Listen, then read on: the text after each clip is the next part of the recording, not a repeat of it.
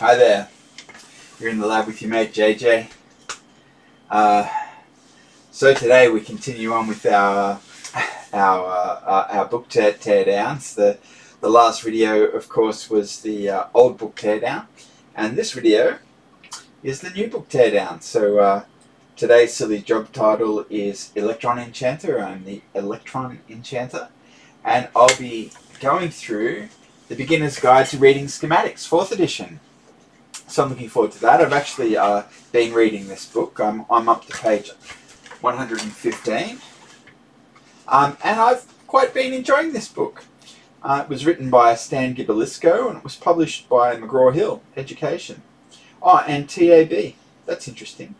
TAB are the people who published the Encyclopedia of Electronics. And I've actually got the full set of those. They're epic, awesome, monstrous tomes. They're huge. I guess we'll be doing those. I suppose they're probably old books by now. The rule of thumb for a book, it's old. We call it old if it's more than 10 years old. But I try to do them like 50 or 60 years old, really old. And anything that's been published in the last 10 years, that's a candidate for the new book. So presumably this meets the criteria. Let me check. Published in 2018, 4th edition, 2018. First published 1983. That's a long, long time ago. Only 40 years ago. But the 4th printing came out 2018, so it meets the criteria. So let's pop over to the bench and have a look at this thing. Here we are on the bench. So, this is our Beginner's Guide to Reading Schematics, 4th edition. Got a schematic on the front here. It's amplifier.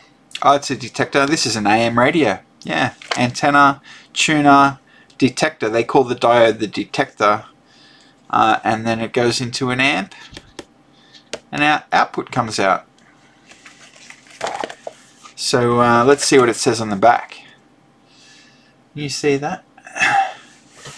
Electronics. This updated resource shows how to interpret schematic diagrams and design your own. Written by an experienced engineer, this easy-to-follow TAB guide shows step by step how to navigate the roadmaps of electronic circuits and systems. Filled with new illustrations and DIY examples, the book clearly explains how to understand and create high-precision electronic diagrams. You will discover how to identify parts and connectors, interpret element ratings, and apply diagram-based information in your own projects. Beginner's Guide to Reading Schematics, 4th edition, also contains valuable appendices covering symbols, resistor color codes, and parts suppliers. Up-to-date coverage includes block, schematic, and pictorial diagrams, resistors and capacitors, inductors and transformers, switches, relays, conductors and cables, diodes, transistors, op-amps and logic gates, electron tubes, cells and batteries, voltage dividers and reducers, simple and complex circuits, breadboards and wire wrapping, electronics troubleshooting, digital electronics and functional circuits. 25 US bucks. Fair enough. Learn more, do more. mhprofessional.com. Follow us on Twitter, mhprofessional. Also available as an ebook. There you go. Now they've got this funny binding with this book. I don't understand the rationale for that. Why do they do that? I don't know. But it's just it's bound like that. I don't know if it's I don't know. I don't know why they do that. Beginner's Guide to Reading Schematics, 4th edition. Stan Gibalisco. And you see in the back here that it's copyright 1983, 1991, 2014 and 2018. Wow. About the author. Stan Gibalisco, an electronics engineer, mathematician, and radio hobbyist, has authored numerous titles for the McGraw-Hill Demystified and Know-It-All series, along with dozens of other technical books and magazine articles. His work appears in several languages in countries throughout the world. Stan has been an active amateur radio operator since 1966. It says his currently, but it means he currently holds the call sign W1GV. Nice one. I'm trying not to get involved as a ham radio operator. It is, I have to say, tempting. In memory of Jack. Okay. And then we've got contents over 2 pages. That's easy. This is going to be a quick one. So, we've got an introduction. Then we've got Chapter 1, the Master Plan. Block diagrams. Schematic diagrams. Schematic symbology. Component interconnections. A visual language. Chapter 2, Block diagrams. A simple example. Functional drawings. Current and signal paths. Flow charts. Process paths. Summary. Chapter 3, Components and Devices. Resistors, capacitors, inductors and transformers, switches and relays, conductors and cables, diodes and transistors, operational amplifiers, electron tubes, electrochemical cells and batteries, logic gates, and a summary. Chapter 4, Simple Circuits. Getting started, component labeling, troubleshooting with schematics, a more sophisticated diagram, schematic/block hybrids, a vacuum tube RF amplifier, 3 basic logic circuits. Summary. Chapter 5, Complex Circuits. Identifying the building blocks, page breaks, some more circuits, getting comfortable with large schematics, op-amp circuits, and summary. Chapter 6, Diagrams for building and testing. Your breadboard, wire wrapping, Kirchhoff's current law, Kirchhoff's voltage law, a resistive voltage divider, a diode-based voltage reducer, mismatched lamps in series, a compass-based galvanometer. I'm not sure what that is. We'll find out. Summary and conclusion. Appendix A, schematic symbols. Appendix B, resistor color codes. Appendix C, parts suppliers. Suggested additional reading and an index on page 203. There you go. So let's see what he says in the introduction. Have you caught the electronics bug and then balked at the sight of diagrams with arcane signals when you decided to build, troubleshoot, or repair something? If so, you have the solution in your hands. Don't give up on electronics when you encounter strange-looking circuit diagrams. You don't quit your favorite sport because you fear the rigors of training, do you? No, you get into condition with practice. Schematic diagrams, or schematics, sensibly drawn and neatly arranged, can help you design, build, maintain, and repair electronic equipment. But you must do some work to gain skill at reading and interpreting schematics. As you plan a trip by car, road maps show you how to navigate the countryside. As you work with electronic equipment, schematics show you the way through simple circuits, complex devices, and massive systems. Once you know what the symbols represent, you'll find schematics no more difficult than road maps. While you read this book, you'll learn the rationale of schematics, how to draw or interpret each symbol, and how the symbols interconnect to form functional circuits. You'll also get a chance to do a few simple experiments. Then you can continue your quest in any field of electronics, from amateur radio to space communications, from surround sound to virtual reality. You'll find my website, www.sciencewriter.net. I also create videos. Simply search YouTube for my name. Have fun. Stan Gibalisco. So we will definitely search his YouTube for his name, and we'll check out his website if it's still there. Now just give me a second, I'm going to take a quick break. Back. I had to go and get a drink of water. I find all this talking really dries my mouth out. I'm not called upon to do much talking. I only talk a lot when I'm making videos for you guys. Anyway, here we are, the master plan. So we've got a block diagram there, oscillator, amplifier, power amplifier, telegraph key, and there's the schematic. Oh, that's not quite the schematic, is it? No, because it hasn't got any of those elements. Yeah, right. Talking about block diagrams, there's a picture of a breadboard. I remember when I was a kid, I had a breadboards like this from Dick Smith Electronics, and you screwed the bits together. It's pretty cool. Schematic diagrams, symbology. So it's talking about okay, two ways to look at a transistor: interconnections, visual language. So functional drawings, talking about block diagrams still. This is a flow chart, fair enough. Flow charts, I suppose we still use them, don't we?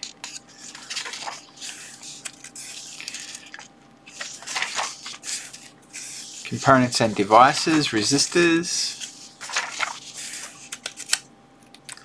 Talking about the color coding, fair enough.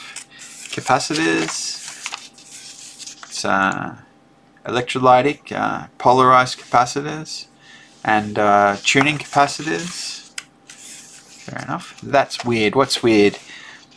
The above spellings aren't typos. Most engineers write henries rather than henries with an IE, and millihenries rather than millihenries. Okay. So they use YS rather than IES. Interesting. I'll try to remember that. Although I have to say, spelling really isn't my bag. I'm terrible at spelling. There's inductors. They've got tapped inductors. That's what those are called. Those are taps. Taps, taps. Switches and relays. Connections, and obviously you've got your two. That is not a connection, that is a connection. Oh, there we go. Prefer to separate them so that they're more obviously connected. Fair enough. That's for a not connected.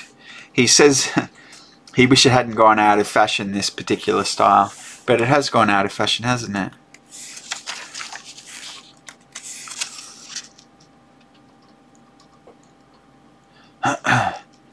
There we go, so we get diodes, various diodes. This is a Zener diode. Ah, okay, that's a Zener. What are we talking about? Ah, yeah, there we go, okay. Okay, that's a Var-Actor diode. That is a Zener diode. And that's a gun diode. Fascinating. I don't think I've ever heard of a gun diode. Is it going to tell us what one of those is?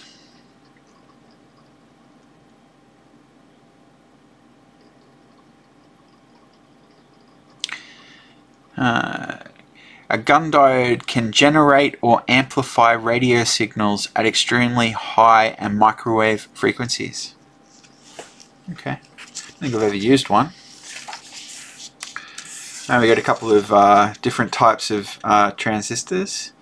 We've got bipolar transistors on the top, and then JFETs or MOSFETs at the bottom. Cool. Op amps, it's an op amp symbol. Electron tubes, I suppose you do see them. We see them a lot in our old books, but yeah, I don't know the details at all. I'm not planning to learn about electron tubes. It's cool that he's got a little section on it though. You've got batteries, and we've got logic elements. Let's see if we know what these are. That's an inverter. B is an XOR, right? Yeah. Oh, no, OR. Oh, okay, XOR at the bottom. Ah. So that's just a plain old OR gate. OR, NOR, and NAND XOR. There you go. Alright, I have to remember that. Simple circuits. Alright, there's a simple circuit. And component labeling. Okay, so C1 for capacitor, D for diode, F for, what are they labeled F? I'm not even sure. Maybe it's a fuse. P for a plug, R for a resistor, and T for a transformer. Of course, they use T for transformer, so it's Q for transistors. Here we go. There's the full set. And as I said, Q for transistor. Might as well go through them, huh? ANT for antenna, B for battery, C for capacitor, CB for circuit board, D for diode, EP for earphone, F for fuse, GND for ground, I for an incandescent lamp, IC for an integrated circuit. They also use U, yep, U for an integrated circuit. J for a receptacle, jack or terminal strip, K for a relay, L for an inductor, LED for a light emitting diode, M for a meter. You know, sometimes for the LEDs they're just called Ds, like diodes. M for meter, NE for neon lamp, P for plug, PC for photocell. I think you might also see photocells as Rs as well, I'm not sure. PH for earphone, Q for transistor, as we said earlier, R for resistor, RFC for radio frequency choke, RY for relay. Oh, that's interesting. Okay. S for a switch or a telegraph key, SCR for a silicon controlled rectifier, SPK or SPKR for speaker, SR for a selenium rectifier, T for transformer, TP for terminal or test point, U for integrated circuit, V for vacuum tube, Y for quartz crystal, and Z for a circuit assembly. There you go. There's a schematic of a voltage doubler. Troubleshooting with schematics. You're the sleuth. A malfunction in an electronic device might not have a single, easy to identify cause. Sometimes several possible causes exist and you must whittle the problem down to a single cause by following a process of elimination. Of course, that's assuming there is only a single cause, and sometimes you've got more than one problem. So you don't want to assume you've only got one problem, because you might be wrong.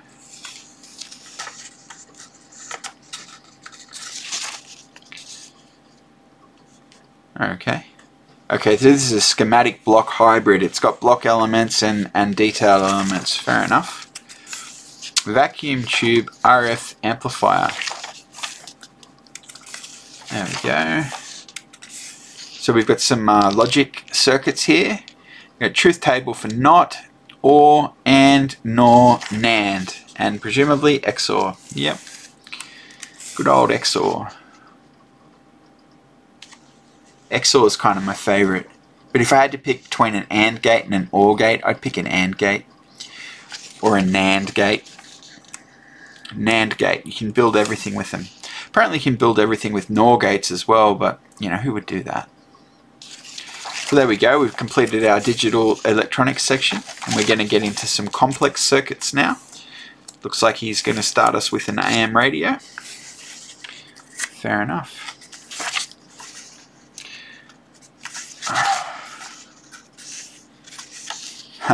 Cats and tigers. Whenever you hear the term power amplifier, remember that the circuit does exactly what its name implies. It accepts a signal that can yield a certain amount of power and turns it into a signal that can yield more power. If a circuit amplifies current, it doesn't necessarily amplify power. The same holds true for voltage. Voltage amplification does not always translate into power amplification. You can call current or voltage amplifiers mewing cats. You might call power amplifiers as roaring tigers. There you go. Talking about page breaks for more complicated circuits.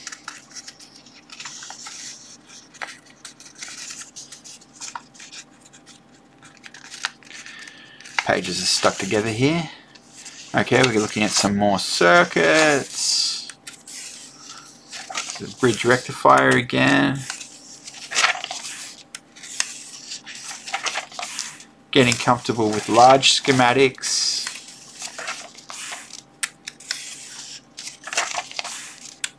Op amps.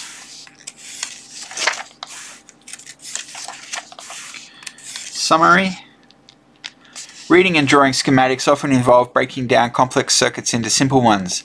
Then you can look at the system's parts and how they relate to each other rather than trying to imagine the whole thing as a single appliance. There you go. As you study a complex schematic, the relationships among circuits will grow apparent. Once in a while, you'll see all of a system's secrets revealed at once. An aha moment. Who doesn't love their aha moments? Diagrams for building and testing.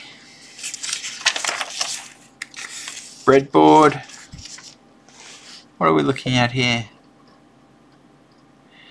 Components list for electronics experiments. You can find these items at retail stores. Okay. Talking about bits and pieces.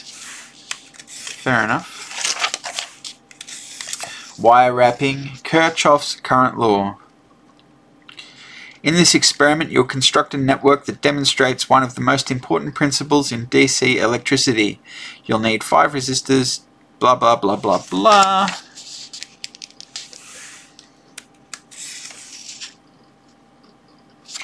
An arrangement of resistors on breadboard for demonstrations of Kirchhoff's current law. All resistance values are in ohms. Solid dots indicate breadboard terminals. Solid lines show interconnections with bare copper wire. Dashed lines indicate jumpers. Gustav Robert Kirchhoff, from 1824 to 1887, did research and formulated theories in a time when people didn't know much about electrical current. He used common sense to deduce the fundamental properties of DC circuits. Kirchhoff reasoned that the current entering any branch point in a circuit must always equal the current leaving that point. Kirchhoff's current law holds true no matter how many branches enter a given point, and no matter how many branches leave it. There you go. And he's got a voltage law, of course. According to Kirchhoff's voltage law, the sum of potentials, voltages, across the individual components in a series DC circuit, taking polarity into account, always equals 0. You can also call this rule Kirchhoff's second law, or the principle of voltage conservation.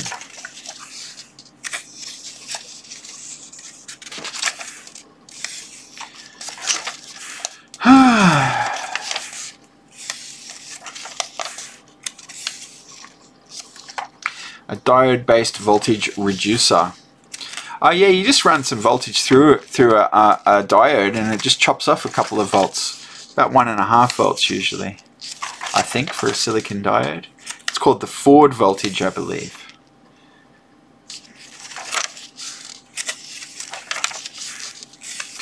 I was doing some circuits here with some lamps. This is the galvanometer. In this experiment, you'll see how a current carrying coil affects the behavior of a magnetic compass. The production of a magnetic field by an electric current is called galvanism. You'll need a camper's or hiker's compass calibrated in degrees, 3 feet or 1 meter of enameled copper magnet wire, a sheet of fine-grained sandpaper, and several resistors from your collection. 6 fresh AA cells and some jumpers. You'll need your breadboard equipped with 1 holder of 4 AA cells and 2 holders for single A cells. You'll also need a paper punch that can put 1/4 inch or 6.4 millimeter holes in thin cardboard. There we go. So we're going to put an electric loop around the compass and induce a magnetic field.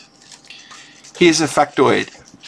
A magnetic compass normally points toward geomagnetic north, which almost always differs from true or geographic north. This discrepancy exists because the north and south geomagnetic poles don't lie in the same places as the north and south geographic poles. The extent of the compass reading discrepancy depends on where you use it. For example, the error in Minneapolis, USA differs from the error in Paris, France. Plot the points. Okay, and here's our schematic symbols. We might as well go through them. We've got an ammeter, got an amplifier, a general amplifier. We've got an inverting amplifier. We've got a operational amplifier. We've got an AND gate. We've got a balanced antenna. We've got a general antenna. We've got an antenna loop. We've got a multi-turn antenna loop. We've got an electrochemical battery. We've got a feed-through capacitor. We've got a fixed capacitor. We've got a variable capacitor. We've got a split rotor capacitor. We've got a split stator variable capacitor. We've got a cold electron tube cathode. I'm not going to go through all of those.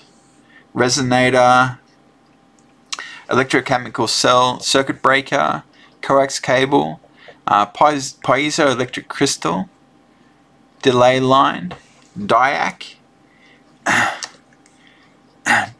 field effect diode, general diode, gun diode, which as we saw is for high frequency microwaves and such, light emitting diode, photosensitive diode.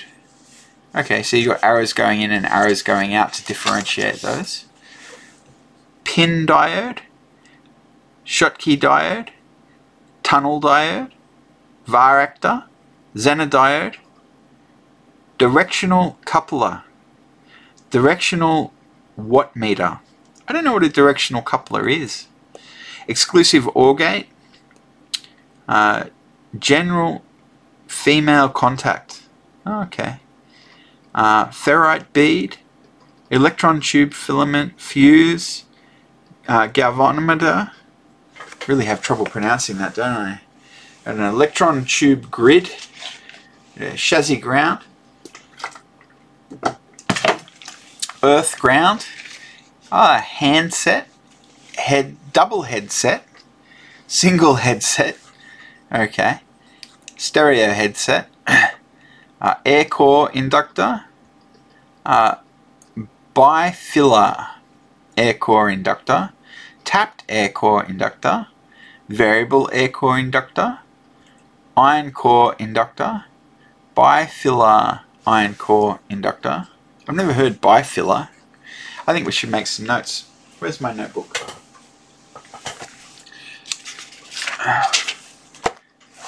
I want to know what bifilar means. I'll find that out. And what was the other thing that we were interested in? Directional coupler. Directional coupler. I'll look those up and I'll put them in the notes for this video.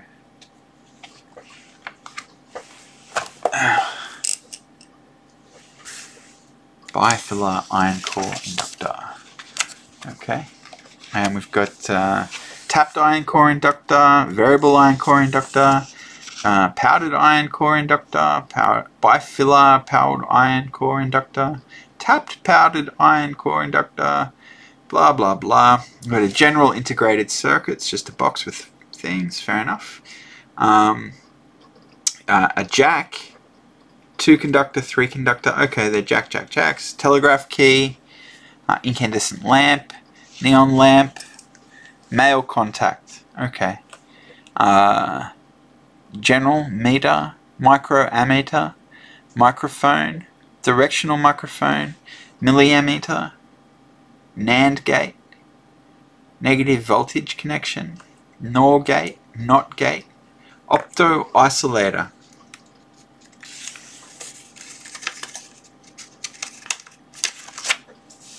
OR gate, non-polarized 2-wire outlet. Okay. The polarized one just uses a bigger side. Okay. 3-wire, 234 volt outlet. Electron tube, Heaps of plugs here. We don't care about that very much, do we? Plugs, positive voltage connection, potentiometer, radio frequency probe.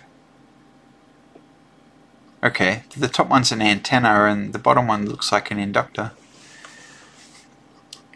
Gas filled rectifier, semiconductor rectifier, which is obviously a rectifier. It's a type of diode. Silica controlled rectifier, the SCR, we know about those. Various types of switches, relays. Oh, they're all relays. Relays. Fixed resistor, preset resistor, tapped resistor, resonator, rheostat, also known as a potentiometer. There might be some technical difference between a rheostat and a potentiometer, I'm not sure. Signal generator. Oh, that's interesting. That's a signal generator. We saw that in the old book teardown I did just recently. Okay. Battery. Oh, it's a solar battery. Solar cell. Constant current source. Constant voltage source. Speaker. And we got switches. Silica controlled switch. Oh, that's interesting. Switch. Terminals. It says unbalanced general terminal.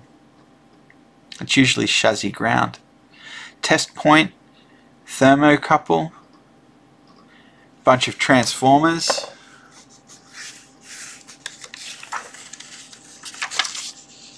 Look at all those transformers. We've got an NPN transistor, we've got a PNP transistor, we've got a field effect N channel, P channel, MOSFET N channel, MOSFET P channel, enhancement mode. How do they indicate enhancement mode? Oh, I see. It's instead of a line, it's a block. It's an N channel enhancement mode MOSFET and a P channel enhancement mode MOSFET. Photosensitive transistors. I haven't seen a uni-junction transistor. Interesting. Triac diode tube. They actually had a tube called a diode. Oh, here we go. Tube. Then got just a unspecified component. It's a block. You do sometimes see the block is a resistor. Voltmeter, wattmeter. Circular waveguide. Flexible waveguide. I don't know what waveguides are. Let's look those up. Wave guide. What is a waveguide? I don't know. A rectangular waveguide. Twisted waveguide. Wires crossing and connected. Wires crossing not connected. There you go. And of course some resistor color codes here.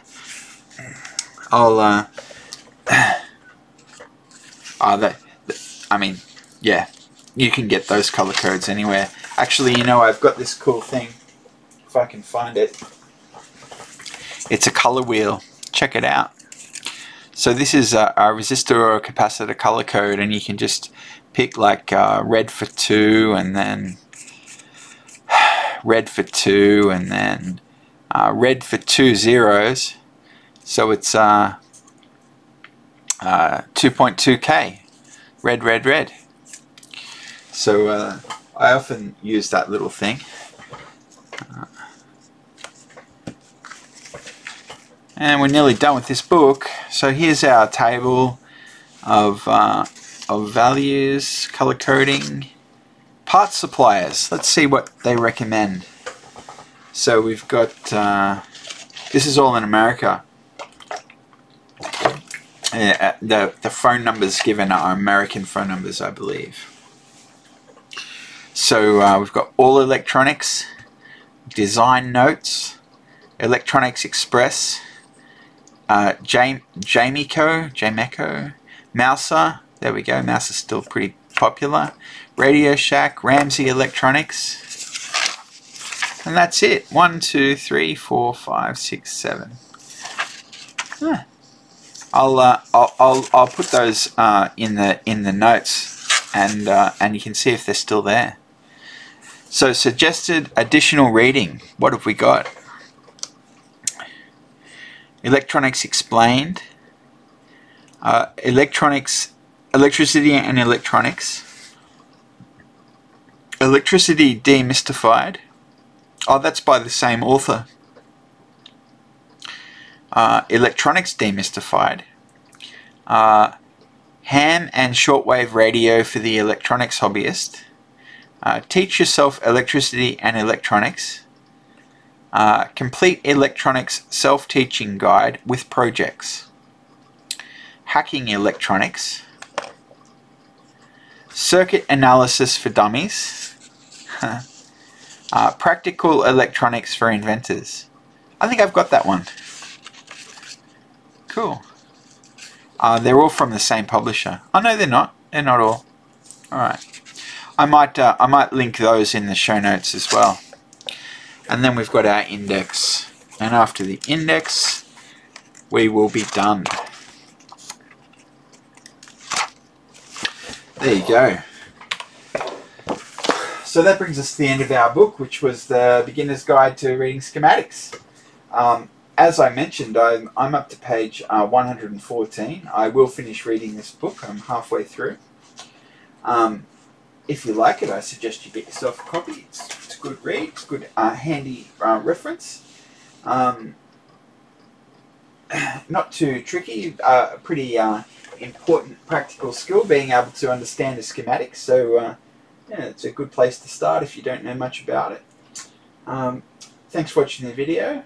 Coming up soon, we're going to be putting this potentiometer into a circuit board, which will be this circuit board, so that we can, sorry, this is a piezo buzzer, and we're going to attach a potentiometer. So that'll be coming up next. I hope to be back soon with the Maxitronics labs. I've got heaps of those to go. I'm up to number 9. But it might take me a while just to get on with that. So in the meantime, I'll just be doing the normal shows. So yeah, the next project that'll be coming up will be this one, and then there'll be 2 more book teardowns, an old book teardown and a new book teardown, and then after that we should be back on board for some Maxitronics projects as well. So you know, if you're interested in those, don't forget to subscribe if you haven't already, and thank you for watching the video, and I'll see you again soon.